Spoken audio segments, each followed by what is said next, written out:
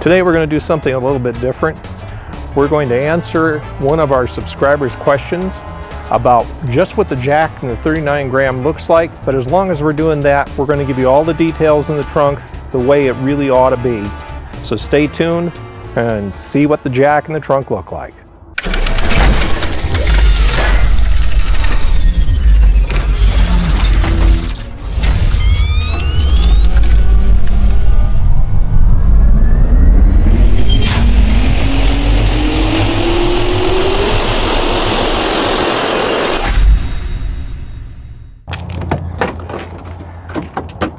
All right, this video is for Manny. We're going to show you in the back. First of all, there is waterproof panel board with little button fasteners. These come from Restoration Specialties in Pennsylvania. Up here in the corner where I'm pointing now, we happen to have our, there he is, our nice little junction block. Those junction blocks are very rare. Hopefully you have it in your car when you're doing it. They're almost impossible to find. Looking over here in the trunk, we happen to have one of two holders. Here's the other holder. These are the holders for your spare tire. They're heavy metal that was formed at the factory back then. Your spare tire lays down in a 38 and a 39 gram. And they have a wooden cover made out of plywood, and it uses a long carriage bolt with a large flat washer that goes in the center of the wheel that pulls up against the center of the wheel with a nut on the bottom. That is used to hold this whole assembly together. Down under here, as you notice, because this is sunk in, there's actually about a 3x3 square on the back of plywood that's actually fastened to the back of this main piece of plywood, which you'll notice is a 1/2 inch thick, and that provides for the recess for the carriage bolt. Right here you'll notice how the tire is mounted. This is so you can actually fill the tire while it's in the trunk, and it has a cutout, as you can see, that goes as high as the little lines on your wheel, your little stripes. That's how big the cutout is. And you can of course scale off the size of your wheel. This is a 650/16 tire that's here. If we look over here on the side now, we happen to have three of the things related to the jack or tools for changing tires. You have the base of the jack. That's the part I'm pointing to right now. This is the base of the jack, and I'm going to turn it over so you can see what it's really like. Base of the jack comes from a flat piece. They stamped this whole thing. You notice they've got little corners bent down so it would grab onto theoretically dirt. Most roads were dirt back in 1939. You'll also notice when it's pressed that it actually bends in on the sides. That's from the stretching from when they pressed it at the factory. Then you have a sort of speed lug nut wrench that they gave you right here, where you can actually turn the lug nuts off fast, and they're actually bolts, not nuts.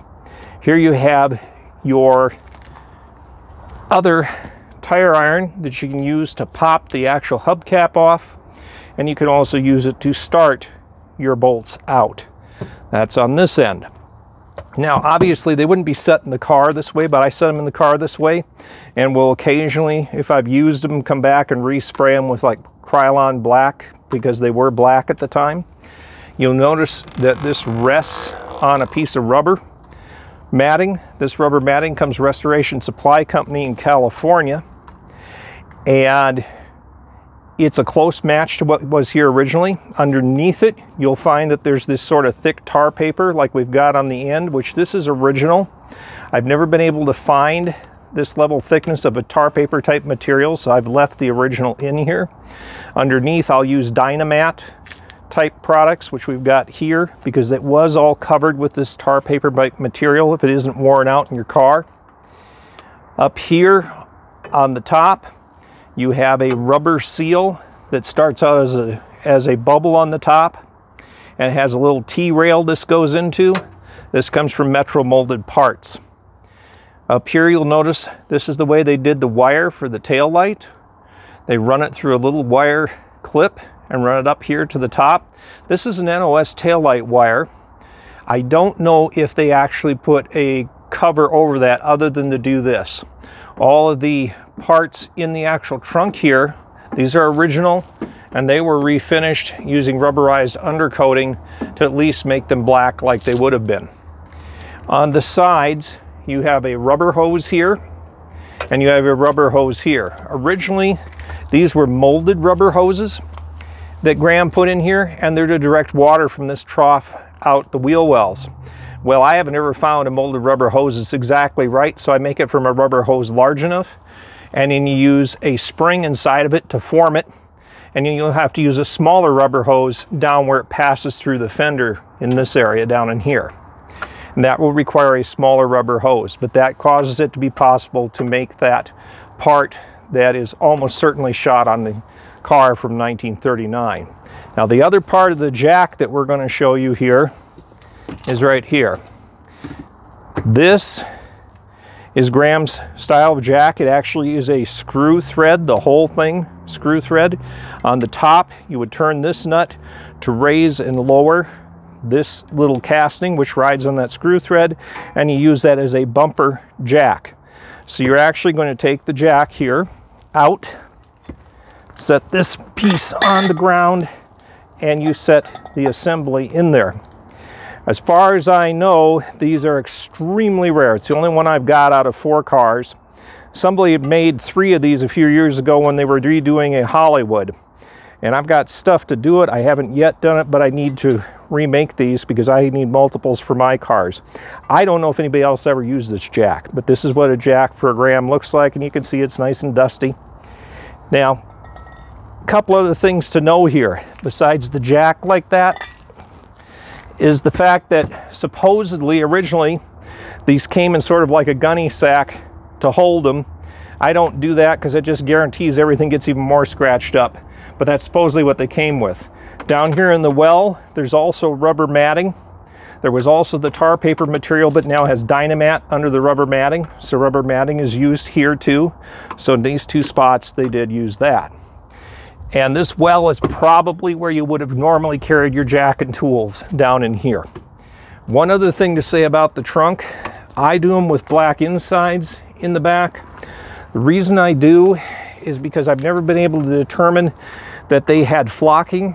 Bob Feldes has told everybody that he sees that they were flocked. Well, he has a 40, and the 40s may have been flocked, but I've had a 38 and I've had 4 39s now, and I never found any evidence of flocking. So I'm not saying Bob's wrong. I don't know if that's a year thing that they changed in 1940, or if the stuff wore off that bad and I never have seen it. But because I haven't ever seen it or found any remnants of it in any of the trunks, I've always just done them in black to make them look decent instead of actually flocking the trunk. So that's about everything we can tell you in general of what goes on here.